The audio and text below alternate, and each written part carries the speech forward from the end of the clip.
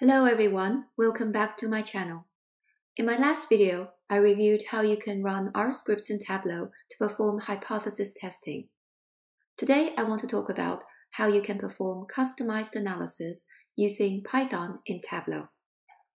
Python is a popular programming language used by many business applications.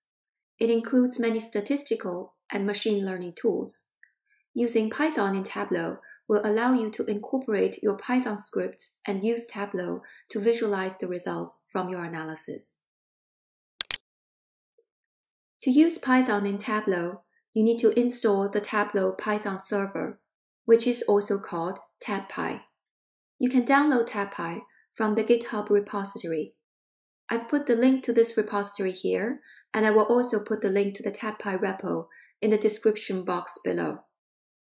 If you're familiar with Git, you can clone the TabPy directly using the command line here. Once you download or clone the repo, run the command to install TabPy.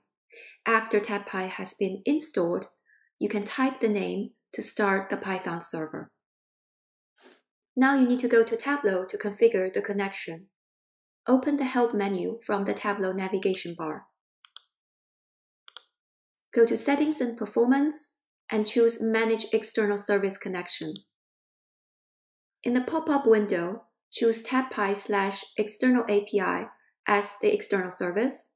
You need to fill in the server and the port fields. If your TabPy runs on the same machine as the Tableau desktop, then the server is localhost.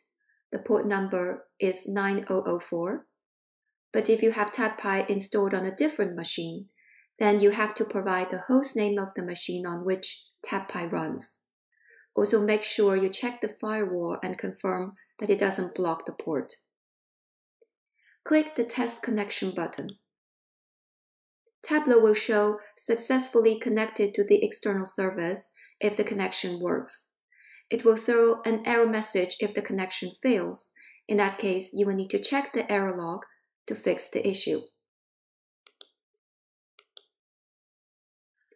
Similar to running R scripts in Tableau, you can leverage the Tableau calculated fields to run the Python scripts. For example, I want to use Python to calculate the correlation coefficient and the p-value between the total sales and discount in 2019. Create a new calculated field called correlation coefficient. Because the correlation coefficient is a real number, so I apply the script real function. Then put the Python script with quotes within the parentheses. First import the scipystats module, then apply the Pearson R function from the scipystats module. This function will return a tuple which contains both the correlation coefficient and the p-value. The first element of the tuple is the correlation coefficient. Please note that you need to use _arg1 and _arg2 as placeholders of the input variables in the Python script. Then you need to declare the Tableau fields to use as inputs to calculate the correlation coefficient. Similar to how I calculate the correlation coefficient, I can also apply the same Pearson R function and return the second element from the tuple to show the p-value of the correlation coefficient. Now you can visualize the results in Tableau. Drop the year and month of order date to the columns shelf. Drop the sum of sales and discount fields to the rows shelf. Make the sum of discount field dual access. Go to the marks card and change the chart type to line chart. Drop the measure names field to column mark and drop the year and month of order date to the detail mark. Drop the newly created correlation coefficient and p-value fields to tooltip. You can see that there seems to be a pretty strong positive correlation between total sales and discount over time in 2019. The correlation coefficient is close to 0.9, with p-value also highly statistically significant. To answer the question that if customers who have made purchases in 2019 also received large discounts. You may want to apply additional stats method to provide a more accurate understanding of the relationship between sales and discount. Here, I apply a simple lowest regression model. It's a type of local regression and it will fit the weighted scatter plot smoothing line. Create a new calculated field called lowest fitted value. Inside the calculation, I apply the lowest function from the stats models API module. It returns the smooth line with the predicted discount value for each of the sales amount. Once done, you can visualize the fitted lowest smoothing line in Tableau. First, drop the sum of sales field to the columns shelf. Drop the sum of discount field to the rows shelf.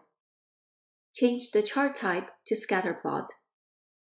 Then drop the lowest fitted value field to the rows shelf and make it a dual axis. Make sure you also synchronize the secondary axis with the primary y-axis for total discount. Go to the marks card of the secondary axis and change the chart type to line chart. Drop the order date field to the detail mark. Click to edit the table calculation of the lowest fitted value. Choose to compute the fitted values using the order date dimension. Make sure you sort the order by the sum of sales in an ascending order. Doing this, you basically tell Tableau to show the smoother line from the left to the right based on the values of the total sales amount. As you can see from the lowest regression line, there seems to be a nonlinear relationship between total sales and discount in 2019. The predicted value shows that as sales increases at the beginning, the discount also increases by a lot.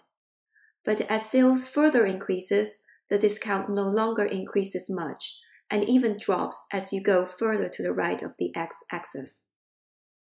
You can also visualize your analysis and results, including the linear correlation coefficient and the lowest smoothing line in a dashboard like this.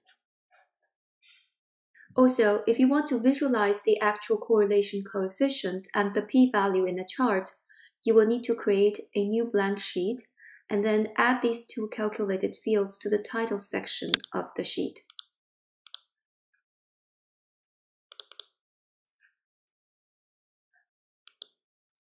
Then you can overlay this sheet to your chart to visualize the calculated Pearson correlation coefficient and p-value between total sales and discount. Okay, I hope you find this video helpful. Let me know if you have any comments or suggestions. Thanks for watching and see you next time.